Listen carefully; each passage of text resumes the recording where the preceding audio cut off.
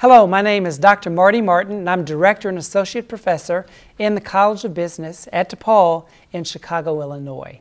My area of focus is in healthcare, and in fact direct the Health Sector Management MBA program. So we've been talking a little bit about, if you've been watching this series, about quantitative tools and quantitative aspects in healthcare management. And the last part that we talked about focused on structured decision making and 4 barriers to good decision making. Now I want to present a whole series of tools. So if you'll note, this series will do these tools: brainstorming, capacity analysis, cause and effect, time series methods, statistical process control, you got to say that kind of slow, decision matrix, flow charting, and lastly, incidence and prevalence. Now, some of these concepts and words are familiar to you, others aren't. Don't worry about it. By the time we go through each one of these segments, you'll have some familiarity and also as well be able to perhaps use that particular skill or tool in your setting. So let's begin with the first one, brainstorming. Everybody knows what that is, so I don't have to tell you what it is, yep. But as a refresher, let me first talk about the so what of brainstorming. So why should you use brainstorming? There are a couple reasons. One is that you have a point of view, you have a perspective that is limited by your particular set of assumptions, limited by your knowledge, limited by your skills, limited by your position in the organization, limited by your experiences. So if presented with a problem or presented with an opportunity, you'll come up with a list about what to do. But if you invite others, and others who have a different point of view, a different experience, a different perspective, a different occupation, you'll have a larger list and a more comprehensive list.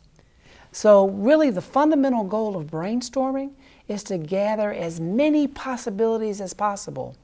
So in fact, you want to do what they call, you want to kind of diverge first, and then when you make the decision, you want to converge. But good brainstorming is about converging, widening it, not narrowing it.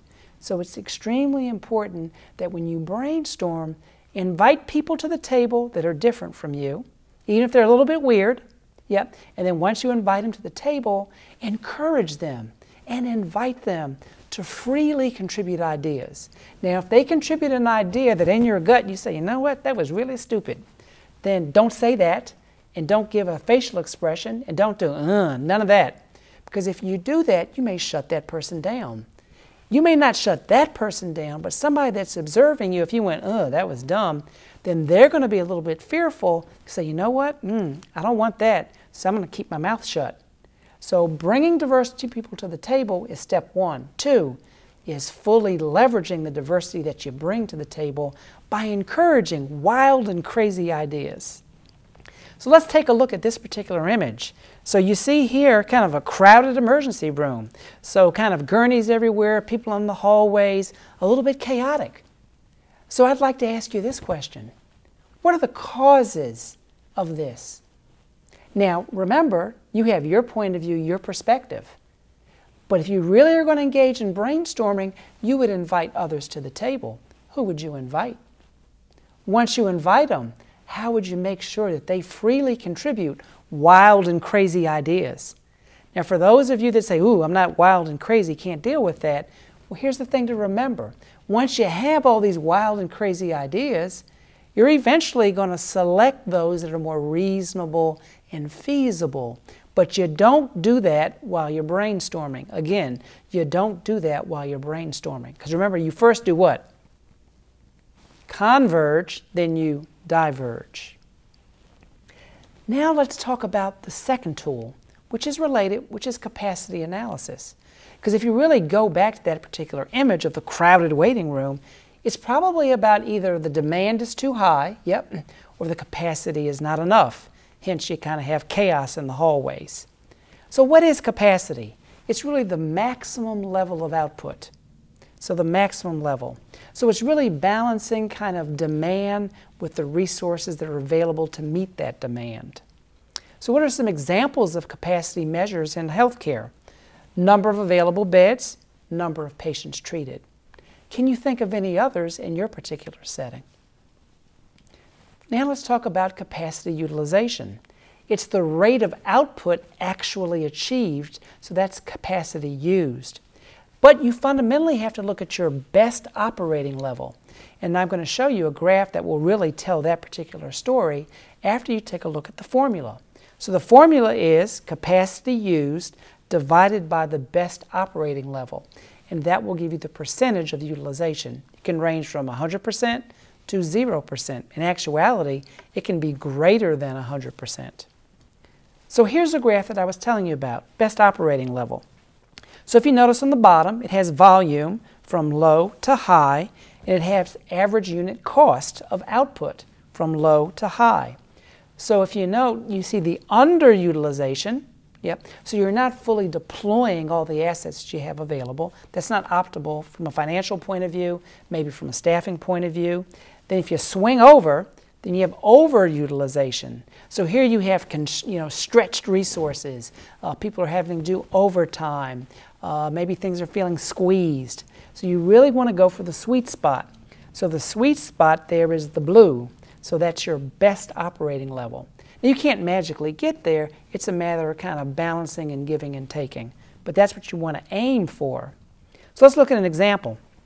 So your best operating level is set at, arbitrarily, 120 units a week. Your actual output is at 83 units a week. So if you look at utilization for that, what you will see is you're not fully utilizing what you need to utilize. Optimal would be 120 over 120. I think this thing, oh, that's why. Okay.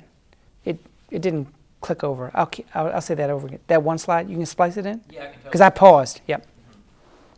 So now let's look at an example of utilization. So your best operating level is, at, let's say, arbitrarily 120 units a week. Your actual measured output is at 83 units a week. So if you look there at the formula, you have capacity used divided by the best operating level. So you have 83 divided by 120, which is, I don't have a calculator with me, which is clearly less than 100%. What does that mean? What that means is that you have some capacity that you need to utilize. So we've talked a little bit about the best operating level, how you can calculate utilization. Now let's look at something that's called bottlenecks. Yep. So let's take a look at this. So let's say, for example, you have some raw material, we'll use a manufacturing example, and you have operation station number 1, and they can get 200 through per hour. Operation number 2, they can get through 75 per hour. Operation number 3, again, 200 per hour. So where's the bottleneck? Is it operation 1, operation 2, or operation 3? You got to commit. You got to pick one. So hopefully you picked operation 2. Why? Because your throughput at 1 is 200 per hour, and your throughput at operation 3 is 200. So where it's very slow is in the middle there. So given that, how would you brainstorm solutions to resolve that particular operational or capacity problem? How would you brainstorm it? So remember, we talked about in terms of brainstorming. First, you converge, get a diverse group of people at the table, diversity in many respects. Yep. Make sure you fully leverage that diversity. And then, once you have a whole big list of wild and crazy ideas, then you select the one that's most feasible. So when you think about what we've talked about is that brainstorming is very important in terms of quantitative management in healthcare, and capacity analysis is also important. The next tool we'll focus on is cause and effect, and that really does relate to the formulation of a problem. And remember, that's the first step in terms of making a structured decision. Again, my name is Marty Martin at DePaul University in the Health Sector Management MBA program. Thank you very much, and enjoy the rest of your day or evening.